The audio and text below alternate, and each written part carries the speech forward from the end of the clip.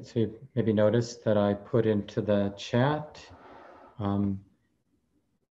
the refuges and precepts, and we'll begin our time doing this chant together as we've done in the past. And besides just being a nice thing for a group of folks to do, it's also just a way of recalling what it is we're up to in our Buddhist awareness practice. So Buddha is the word for being awake, wakefulness, awakenedness. And that person who lived and taught 2,500 years ago, of course, is just a reminder about what we can call on or what we can attune to here, this capacity that we all have to be awake, right? As opposed to this capacity we all have to be distracted or superficial or disconnected or wound up in some vortex of anxiety or fear or reactivity. But we have this other capacity to be awake. And what do we want to be awake to? Well, the truth of the way it is. And some of the truth of the way that it is quite beautiful. And some of it is quite horrific. And, just the amazing complexity and really unbearable, just unbearable layers that is being exposed here in Minneapolis and probably around the world with the trial of the officers responsible for the killing of George Floyd and so many other things that are just more apparent about the world we live in and what we're part of. Our beastly nature, our fear, as well as our kindness and capacity to connect. It's all here. So when we say Buddha knows Dhamma, we're taking refuge in Buddha, being intimate, being open with Dhamma. It can sound, we can interpret it idealistically, but there's something that has to happen for Buddha to be present, to be intimate with Dhamma. So we want to shake in our boots a little when we take refuge in Buddha, being intimate with Dhamma.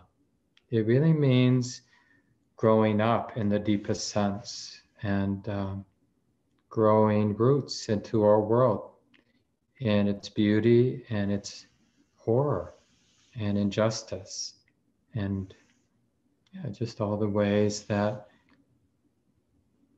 our work, as people who care about taking care of each other, our work is clearly not done. And Sangha, the third refuge, is just this growing capacity to respond creatively, not from a fixed idea, but from a more nimble, creative, alive place of Buddha being intimate with Dhamma, being awake to the way that it is in all of its breadth and depth, allows us to be Sangha when we're interacting with one of our kids or interacting with our partner or interacting with the wider community, trying to make our home a more just or a more safe place for everyone to live.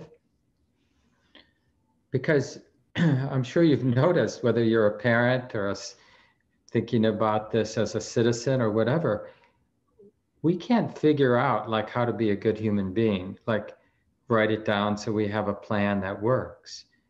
The only way to really live our life as a partner, as a parent, as a citizen that cares about justice or cares about the health of our world is to really invest in this Buddha knowing Dhamma to the real nth degree, the radical nth degree, which means this full exposure.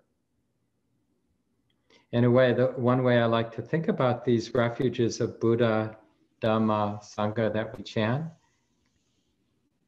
is this just appreciating, and it just makes so much sense, as an engine of awakening that what releases wisdom? What releases true love? And it just seems so right that what releases wisdom and love is total and complete exposure to the way that it is. It's like we don't get awakening, we don't get the wisdom and love without the exposure. And, you know, the way the Buddha came to understand our predicament, his predicament, our predicament as a human being, is that we're natural processes. And so awakening then also has to be a natural and impersonal process. And that natural and impersonal process happens when Buddha is intimate with Dhamma. So it's just a little background why we chant. We've been chanting this slowly at the beginning of our Buddhist studies classes since the late 90s when we began. So let's do that now. And it's in the chat. And if you just came on, let me just paste it again in case you didn't see it the first time.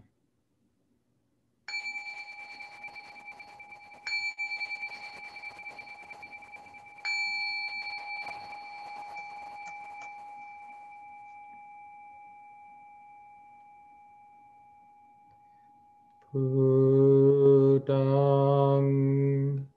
saranang gacchami,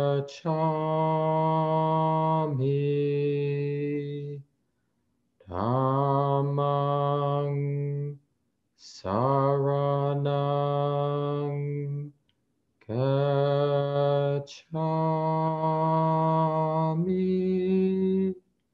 sanghang saranang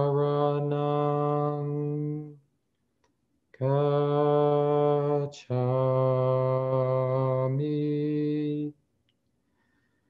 dutiyampi buddhang saranang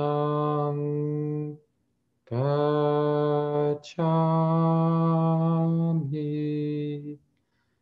dutiyampi dhammang saranang gacchami,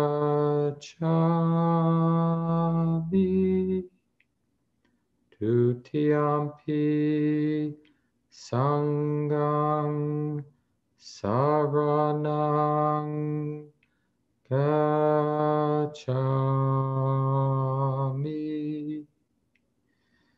tatiyampi buddhang saranang gacchami, tatiyampi dhammang saranang gacchami,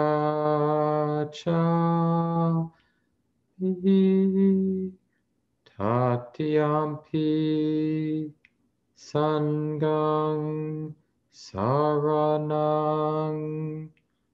gacchami.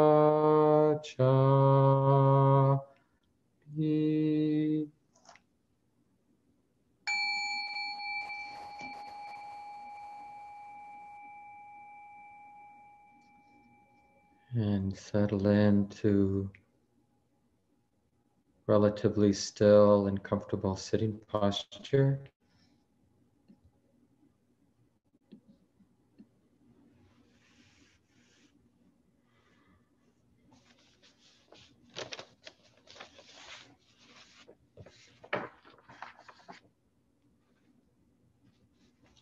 There's an interesting story from the suttas where the Buddha was explaining to some of his students about his years of doing ascetic practices, fasting and doing some seemingly extreme breathing practices. And in all that fasting and those other ascetic practices, he described the kind of painful sensations he had to deal with. And this is an age-old tendency in human culture, spiritual culture, that when we get how unreliable the pursuit of pleasantness is, having a nice shelter, having nice friends, having some wealth, etc., then the thought can arise, oh, I'm turning away from sensuality. I'm giving up on wealth and shelter and safety, food, etc. So you find that tendency towards asceticism in a lot of spiritual culture. And the Buddha explained that as much pain as anybody's ever gone through, I've gone through. People might have experienced as much pain, but nobody's experienced more pain than me. And he talked about how, how hard it was on his body, kind of kept the body unhealthy, all of those ascetic practices. And his mind really learned a lot about tolerating pain, but no awakening. So eventually he came to understand asceticism as a dead end. So that should, we should be happy that he figured that out for us, so we don't have to go down that road. And there's a very poignant place in his practice that he shared later, after his awakening with his students, about when he had sort of gotten to the end of the road of asceticism and really got clear that it doesn't lead to awakening, doesn't lead to a wisdom and a release that his heart intuited was possible. And because he, had a lot of wisdom, he had this intuition arise, this memory of a time when he was a little boy, and his father was sort of the chief of the area. And it was a festival day, like in the spring, the first day of plowing the field, something like that, evidently. And because he was part of the head family in the area, they made a really nice place under a beautiful tree for the little kid to hang out while the father and other leaders did the ceremony of the sort of first plowing of the field or whatever it was. And so just because he was alone in that nice little place, his mind settled into a really peaceful, quiet place. In early Buddhism, we call it the first jhana. And it just means that there wasn't any greed, wasn't any aversion or fear, wasn't any distractedness. And this is a memory now he's having, remember, after many years of ascetic practice. And he remembers how pleasant that time under the rose apple tree was, when his heart, mind settled into that very beautiful, refined, peaceful, expansive state. And the question arose in his mind, that was really pleasant. Do I need to be afraid of that inner pleasantness, that inner good feeling that arises when the heart is settled, when the mind, the heart, and body have settled? And his intuition responded to that question, no, I don't need to be afraid of that. Maybe this is the way. Maybe this is the missing medicine, missing ingredient for this path of awakening that I'm on. So tonight in our sitting time, let's explore that same path, that thread of inner pleasure, we could call it. Not the pleasure of having sense treats, delicious foods, pleasant smells, nice touches on our body, pleasant sounds or sights. As nice as those things can be, often they just leave us wanting more, wanting them to last. But let's explore this other category of pleasure. Maybe in some of the reading you've done, you've come across what's called the unworldly pleasures. These are pleasures that don't lead to greed. Like the pleasure of a calm, settled heart. When we're tuned in to the quality of calm and settledness, perhaps even now, feeling the body, the heart and mind content with the way that it is, not needing the conditions of the moment to be different than they are. And notice the pleasure, the pleasantness in this ease, in this calm. And the more we attune, not with greed, but with interest,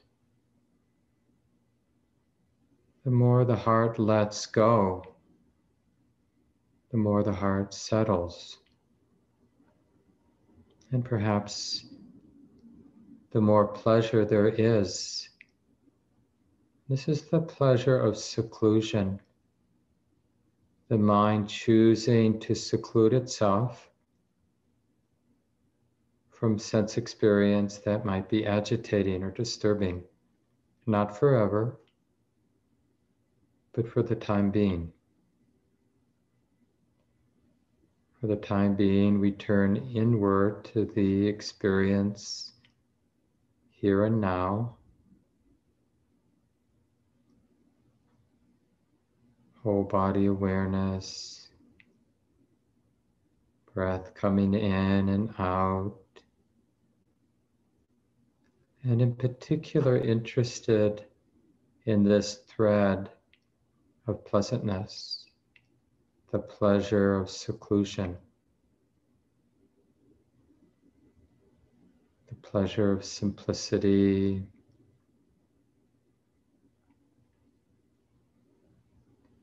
the pleasure of contentedness.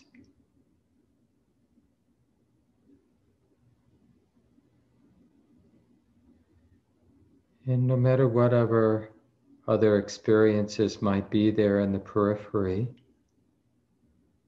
perhaps it's wholesome, it's appropriate for a period of time to be interested, to be paying attention to the pleasure that's available, even if it's subtle.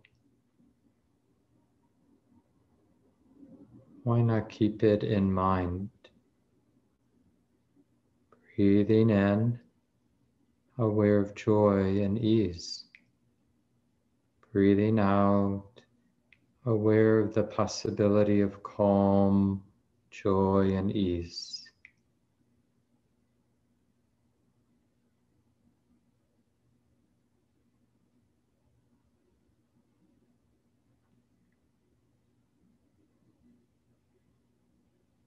And we're not trying to suppress anything, we're just interested in the wholesome pleasure that the Buddhist teachings point to.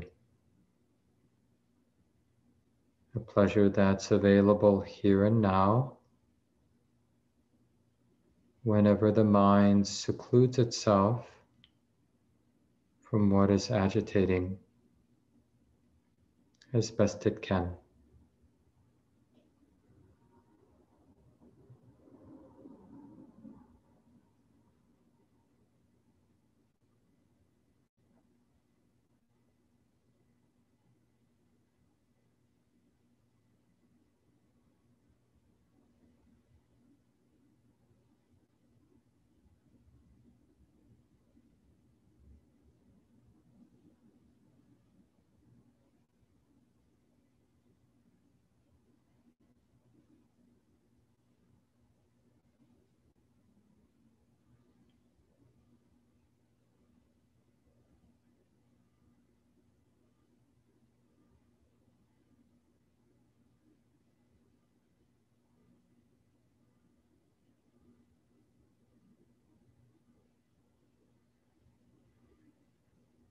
And this pathway or this thread of inner pleasure, it has this sort of natural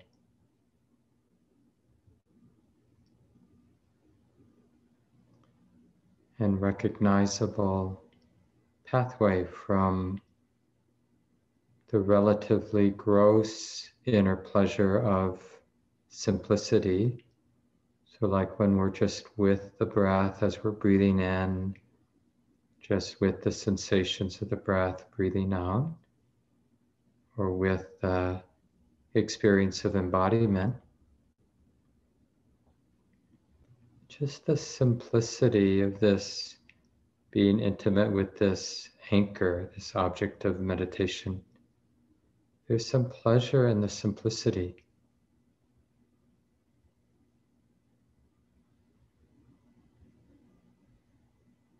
And then the more resonant pleasure of calm, the body settling. And the even more beautiful pleasure of joy, that lightness and buoyancy. And an even more resonant inner happiness of ease and contentment. And eventually maturing into the most refined happiness, which is a peace, an inner quiet that is so trustworthy and healing. So we just start where we can. If you're doing the mindfulness of breathing, you're just aware of the breath in and out. And notice that it feels good, that one's experience is simple. Feeling the body, feeling the breath in the body. And just follow, keep in mind that thread of pleasure wherever it leads, in a more refined, in a more healing direction.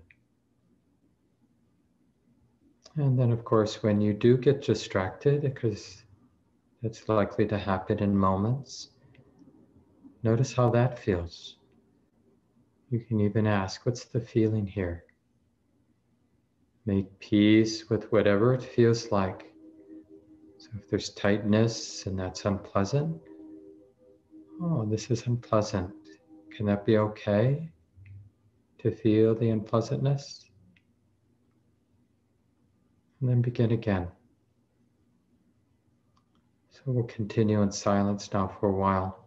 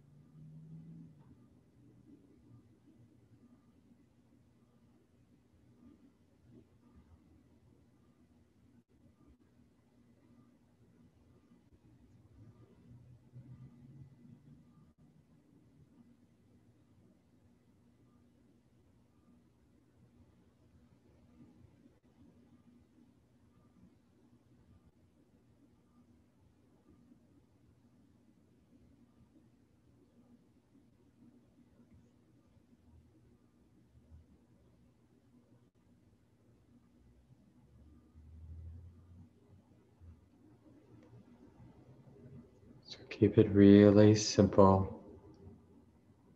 We're choosing to be interested in the pleasure of being present. And you can use a meditation object like the breath or the whole body, or just being aware of whatever's predominant moment by moment. But the real object of meditation for this set is to be curious, not to force things, but to be actually curious about the wholesome pleasure of being present. We follow that thread as it deepens and becomes more refined, more beautiful as everything settles. And be willing to begin again and again.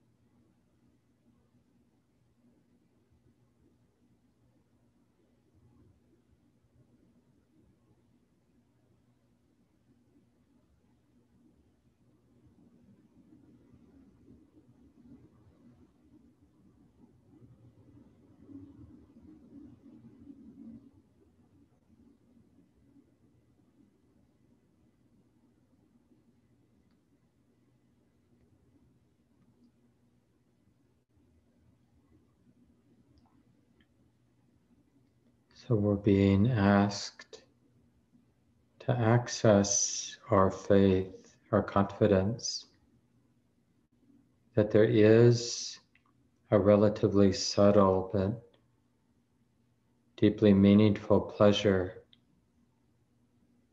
that arises whenever the heart is present. And the more stability of present moment awareness, the more clear and the more healing this pleasure is. And so if we don't have some confidence, we're not going to look. We're not going to be curious. And we're just going to believe the idea that I'm stressed out, or my mind's a mess, or my body hurts. And the attention is going to keep paying attention to what's unpleasant. And then we'll feel like we have good evidence that it isn't pleasant, and on and on. becomes a self-fulfilling story. So for just a few more minutes, maybe 3 more minutes or so, see if you can keep in mind this interest, a sincere interest in noticing the pleasure that's here and now, pleasure of simplicity and being present, and the calm and the ease and the peacefulness that naturally comes out of this continuity, present moment awareness.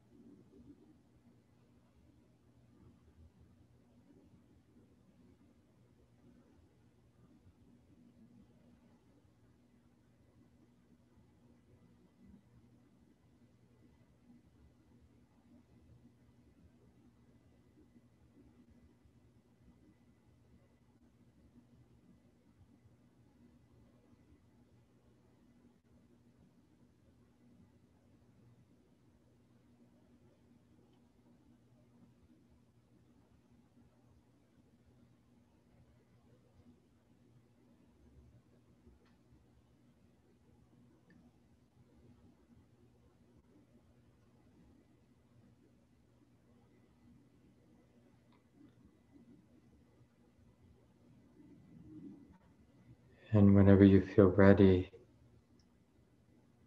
allow the eyes to open. And we'll continue sitting still for a few more moments. But with the eyes open, just sensing the community. And notice the pleasantness that arises when there's some warmth and friendliness. Sensing that we're here together in this weird Zoom space. We kind of know we're here and yet distant too. Just let the heart break a little in kindness and friendliness. You might have four-legged friends in the room with you, or a dear one in the other space in your house or home, and neighbors that you care about.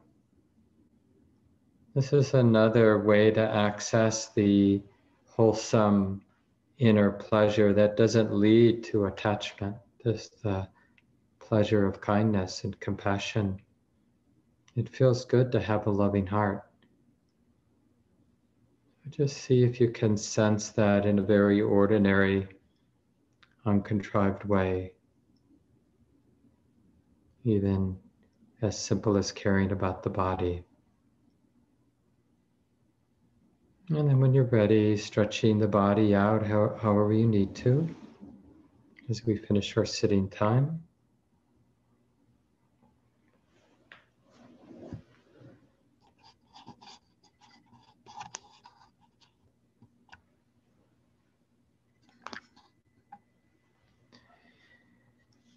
Nice to be with everybody this evening.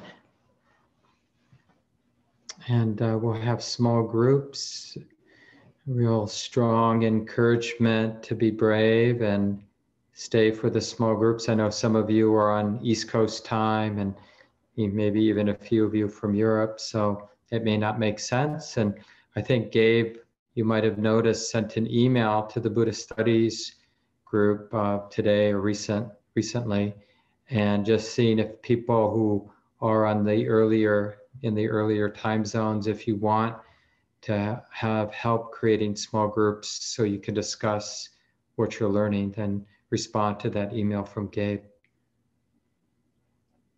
And so we'll end for the small groups about 8:35 Central Time.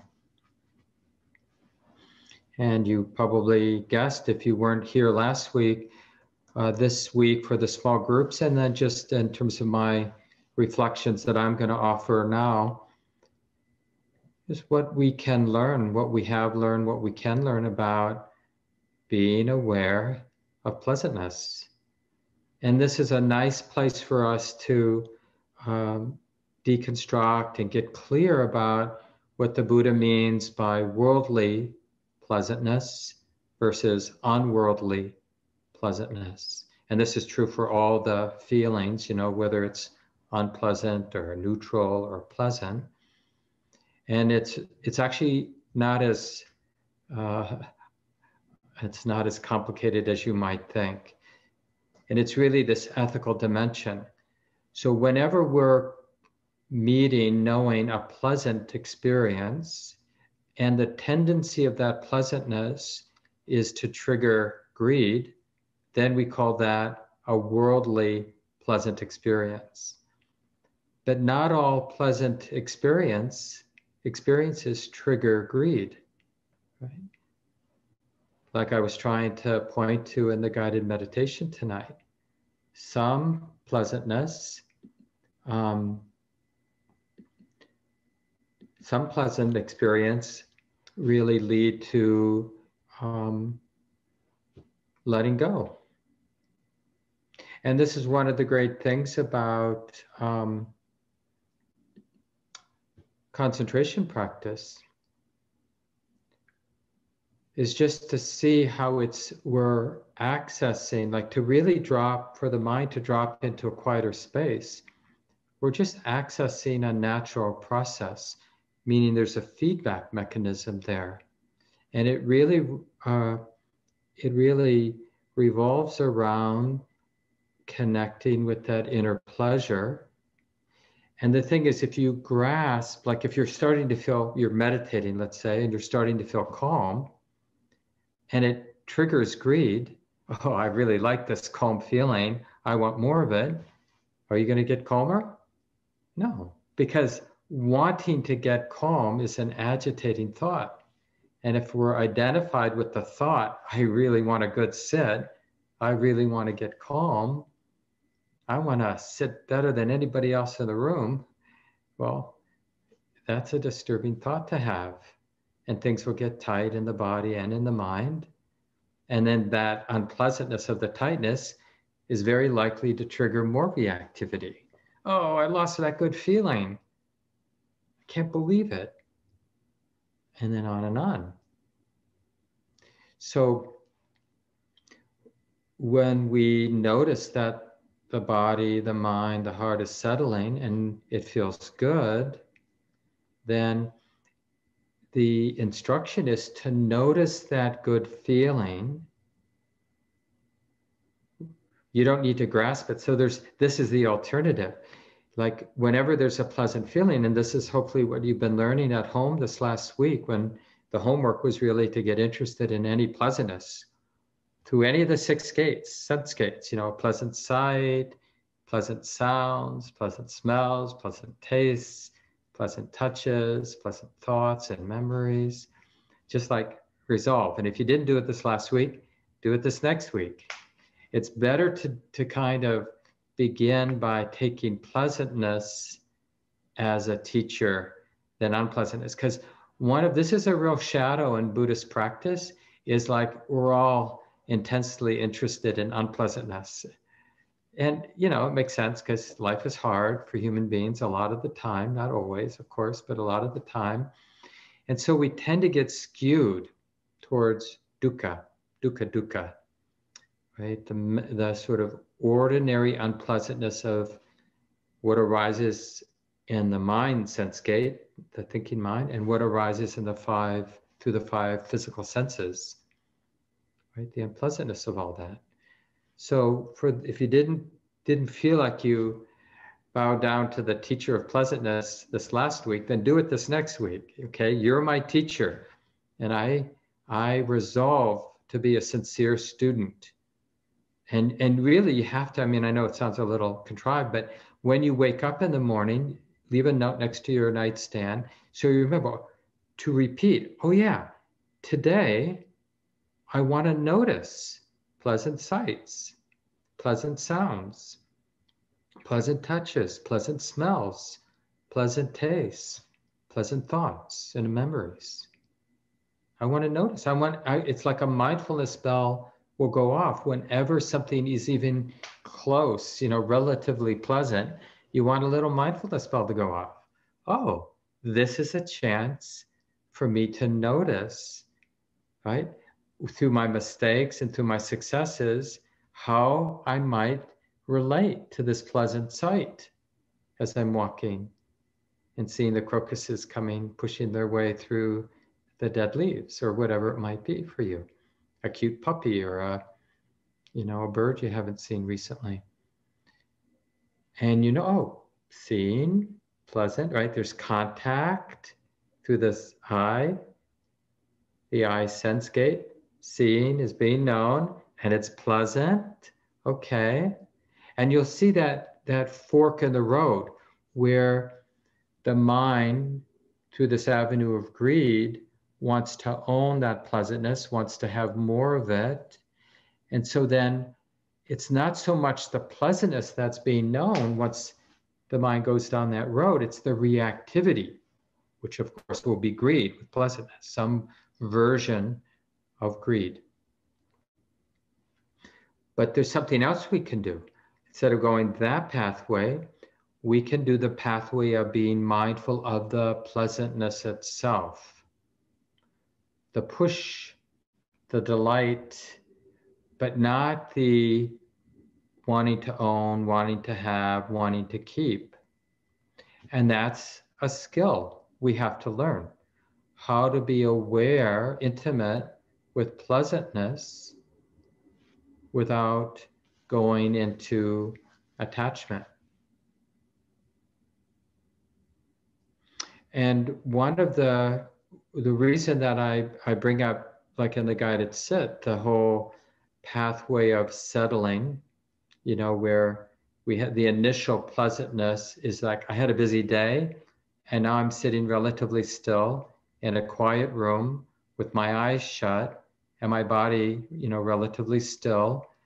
And compared to the rest of the day, my experience is really simple. And you know what? That feels good.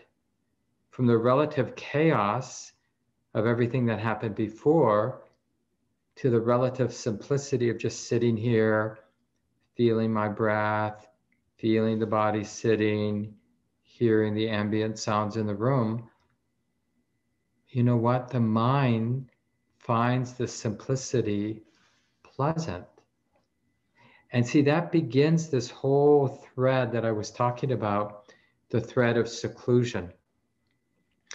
And the nice thing about that thread of seclusion, the mind getting quieter and quieter, is it's self-reinforcing, and any kind of greed that gets triggered will be immediately seen as going in the other direction towards constriction and things getting tight, right? And so we can learn, like people who are really good at deeper states of meditation, meditative absorption, they get really good by teasing out effort that's counterproductive, like trying too hard. Because it's a natural dropping in. And trying to drop in doesn't work. But dropping in will happen when the mind is interested without greed, but just appropriately interested in how good it feels. Oh, this is pleasant. And you might have noticed in the guided sit tonight, it's not easy to keep in mind the pleasure because, probably through evolution, our mind is much more interested in threats, i.e. unpleasantness, than it is in pleasure. It's sort of funny. Even if I have a lot of nice stuff, we tend to be, is someone going to take it away from me? It's hard for us just to abide in pleasure. So please continue your exploration. And I strongly encourage, to stay for the small group tonight, and to really unpack that in your group of 3 or 4 people. Each person shares for a couple minutes, and then whatever time left, there should be 5 to 10 minutes after everyone gets a chance to share, just to share and ask questions about experiences of pleasure. And there's a real art to talking to each other in these little Buddhist circles that we have, because we're really talking about experience directly. Oh yeah, I was home, I went to the fridge, I took out my favorite chocolate pudding, or whatever it is, and I noticed that just thinking about it, there was some pleasure there. Or I had this sit in the morning, there was this nice feeling of calm, I noticed that it was pleasant.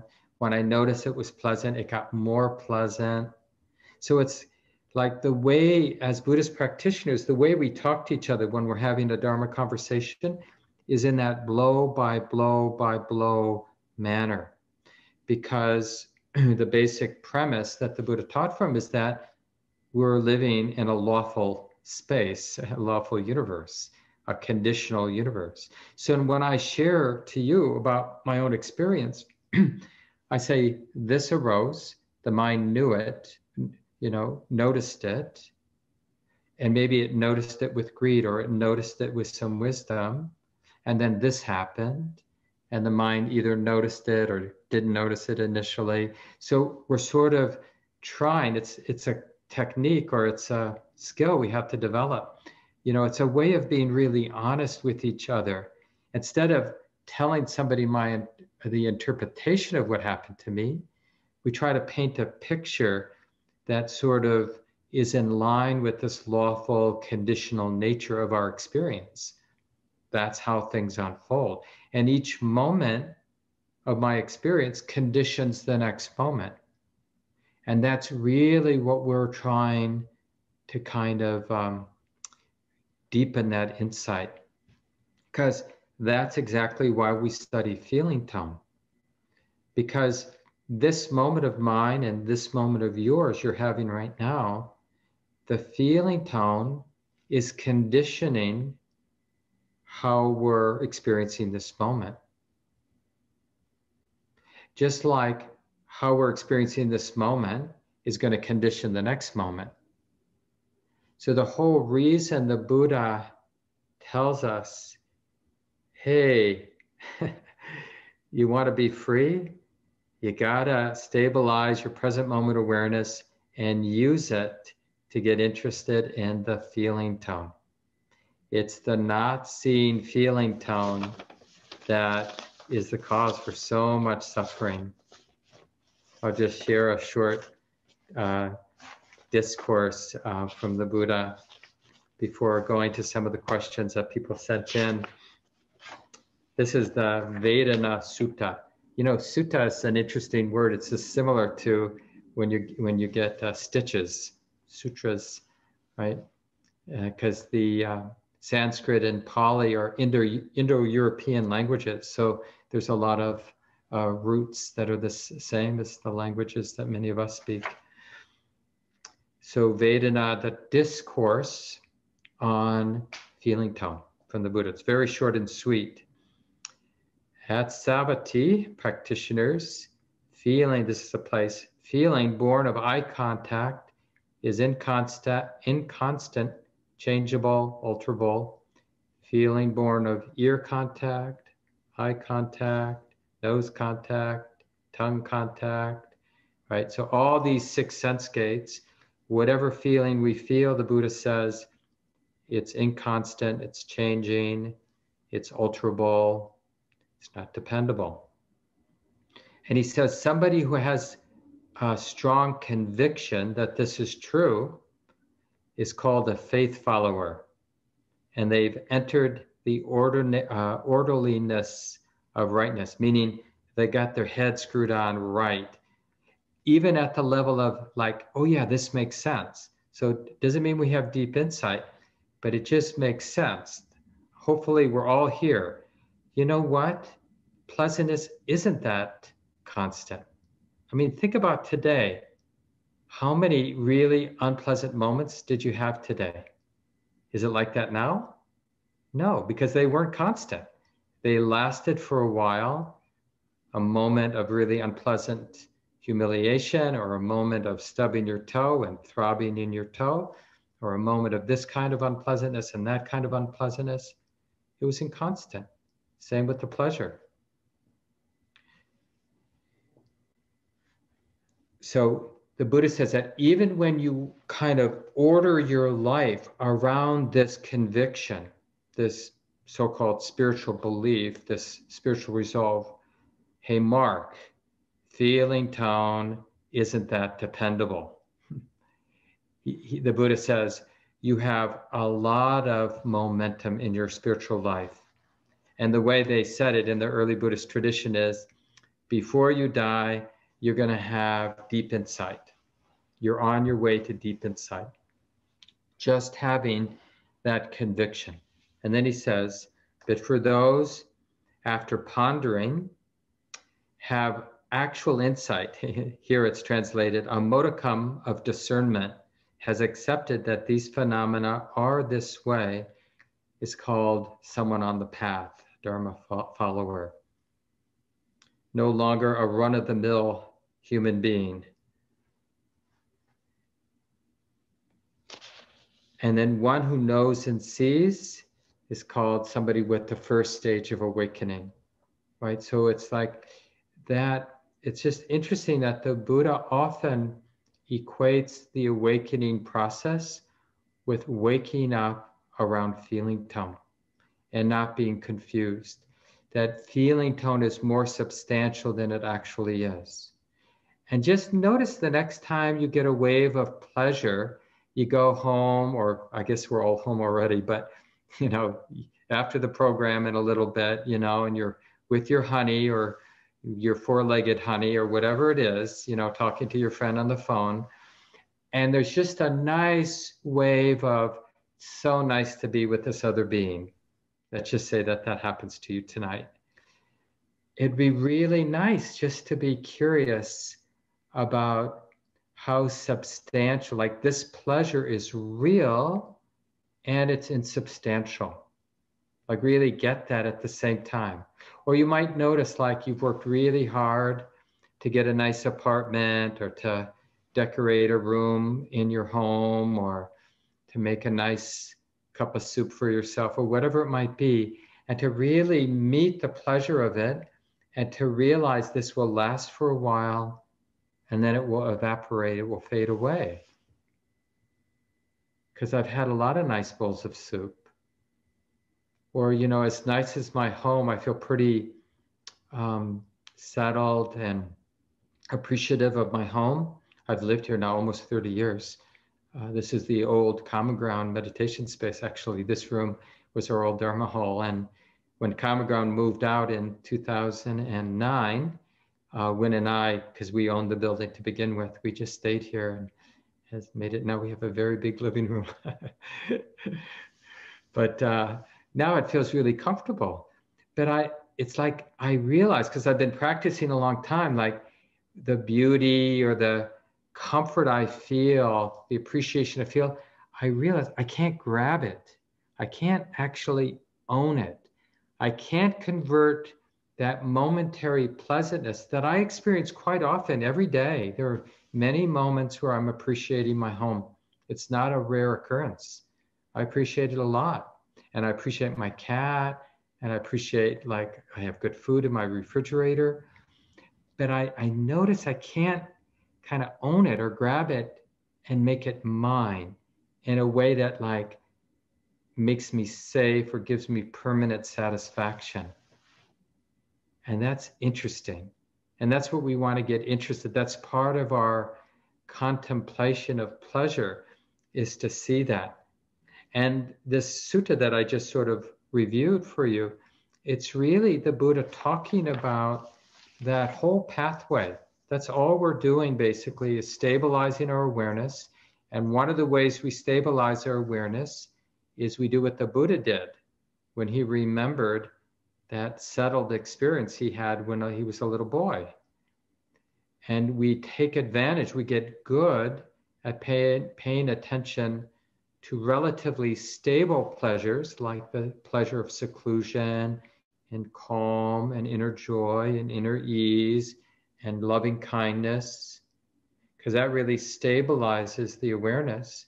And then with this more stable, sensitive awareness, we watch all the feeling tones come and go, whatever, pleasant, unpleasant, neutral, and we observe the ephemeral, insubstantial nature of feeling tone. And that, surprisingly maybe, is what really supports the awakening process. So I want to just cover a couple of the questions. I really appreciate people sending in these questions, and feel free to do that in the few weeks, I guess, that we have left in this course. So this came over a week ago from John, and I'm going to read both John and Dave had interesting questions. Feeling tone, their associations and their disentangling. I wish I could translate Pali. Short of that, it seems translating the phrase feeling tone into language my body recognizes might be worthwhile. For me, feeling tones are sensitivities held in the torso that respond and continue in reaction to the 6 sense gates existing before emotions. The hook, stress, is the continue in reaction part. I become frightened by the prospect of their persistence. For example, if I don't squash them, distract myself, or in other ways run from feeling tone, it will grow and become so unbearable that it may be overwhelming. Doubt asks whether mindfulness, noticing, will be enough, as Analeo says, to nip it in the bud. Yeah, really great reflection. And yeah, I think basically what you said sounds right to me. But not all feelings will be felt in the body. But feelings really is, as I mentioned, I think last week, this bridge between the two. And Dave's comment is somewhat similar. He writes, for some time I have a felt sense in the body after that second arrow has penetrated, right? So the mind has reacted to feeling tone in a way that's made the body and mind tight, perhaps. The felt sense in the mind has been pretty much noticing the unsatisfactory nature as tightness or tingling in the shoulders, chest, back, thighs, around the temples, and the arms. I need to read further the attachment and reflect on it. I need to read further the attachment and reflect on it. It seems that noticing the effects in the body is much easier than noticing the feeling tone in the mind. Yes, absolutely true. Or is the mental noting of the feeling tone of that second dart in the body what we are investigating as the mental feeling? Well, it's really, they're related. You know, that's the thing, is the body often does reflect the mind as the mind often reflects the body. But in the case of being a human being, subtle is more significant than gross. And this is a little bit different than kind of in the West where materialism sort of reigns. And we tend to think of the mind being birthed by the material. You know, we have a mind because we have this gross physical body. And the body has a brain, and because of the brain, we have a mind. But in practice, and generally in Eastern systems of thought, it's really the material is a manifestation of the mind. Much like in our dreams tonight, when you go to bed and you have a dream, you'll have a material existence in your dream, won't you? You'll be driving a car, or you'll be eating food, or doing whatever you're going to do in your dream. It will feel like a material existence, but that material existence is arising out of the mind, correct? So why is this different?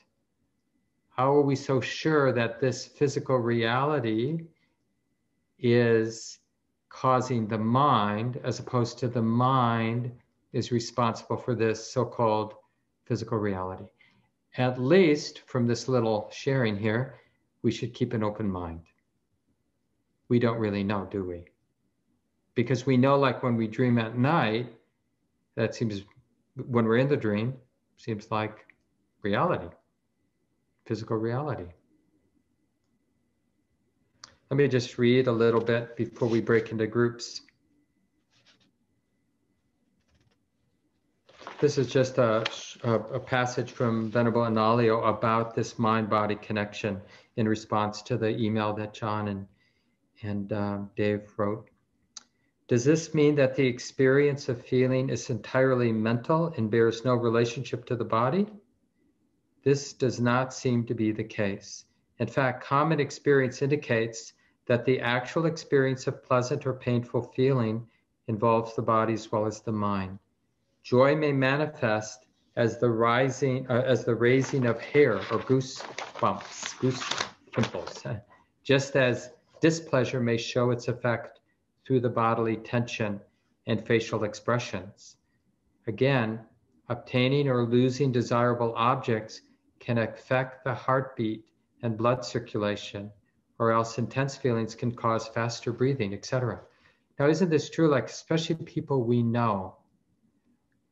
If you're around a good friend, someone you know quite well, and they're experiencing something really deeply unpleasant, you can read it in their body, even not being their body, but just observing their body. You can, because often the body is reflecting what's the unpleasantness of what's going on in the mind. And then a little later, I linked to this last week in last week's email to this section from Venerable Analayo's book. Feelings can thus be seen as an intermediary between the body and the mind, having a conditioning effect in both directions. One aspect of this intermediary role is that whatever happens in the body is mentally felt through the medium of feelings, while the other aspect is that the affective tone of mental processes influences the body through the medium of feelings. And this is that great churning of our experience. We have a lot of feeling tone, and we're learning, like, as we say sometimes in activist work, especially around racism and some of these more sticky sexism, sticky areas where we really want to do some deep healing. You know, one of the adages you hear activists say, can you stand the heat? Learning to stand the heat. And this really aligns with Dharma practice. You know, as we do our Dharma practice, really getting interested in feeling tone, we have to be willing to stand the heat, or like, it's intense to be interested in feeling tone. Mostly there's a moment of feeling tone and then immediately we're in our reactivity about that particular feeling tone we're feeling. But just to stay in the alive dynamic of feeling this and then feeling that and then feeling the next moment, the pleasantness of it, the neutrality of it, the unpleasant of it, that's a different way to be a human being. And it's a quite alive, rich way. But we have to sort of build our capacity to be aware of feeling tone. And that's really why we have this course. So please remember with these small groups, and even if you're not going to stay for whatever reason, just stay for a few more minutes if you would, because you might find somebody in your home to have this conversation with. So create a real safe environment, introduce yourselves, have that sense this is sacred space for 15, 20 minutes that we have together. And we're going to give everybody, 2-3 minutes just to talk. And we really hold that space where we allow for pauses. We don't immediately go to the next person when the person who's speaking pauses. We give them a couple minutes because they may have more to say. And we don't try to take care of them. We're just there listening in our body and aware of our body. That's a real generous way to listen to someone. And then each person gets their turn. And then with whatever time is left, open conversation. That's the time you ask clarifying questions. You don't interrupt the person when they're talking, that initial go round. And then, of course, we hold everything in confidence. We try to be aware of impact. So even though we want to speak spontaneously about what we're learning, in particular about pleasant experience, we just want to be sensitive. So we're taking care of each person in our group. Okay? Maybe I'll just make one announcement before I leave. I just was part of this Truth and Justice Vigil that Stacy and I, two of our teachers, held. And they're going to be doing that going forward on Tuesday evening, 6 to 7:30, I think. And just encouraging for the length of the trials of the officers who were responsible for the killing of George Floyd, just holding space for us in Minneapolis. It's especially relevant, but probably for all of us as a society, we do this work of unpacking racism. So feel free to join in for that. And there's a half-day retreat this Saturday you can join in on, 1 to 5 in the afternoon. We always have a loving kindness practice every Friday, 7 to 8:30. I'll be leading this one, but you can go any Friday, 7 to 8:30 for that. And lots of other things. One last thing is on the 10th, Saturday the 10th, Shelley, Mesky, and I, 3 of our teachers, will be leading a workshop related to our course here. It's called Relating Wisely to the Sensual World. What do we do with our experience of sensuality? How to not be neurotically afraid of sense experience or neurotically attached. So join us for that Saturday. There will be a lot of small and large group discussions, as well as some talks and meditations. And that's on the 10th. So thank you, Michelle, for dividing people into small groups, and hope to see everybody next Monday. Take care.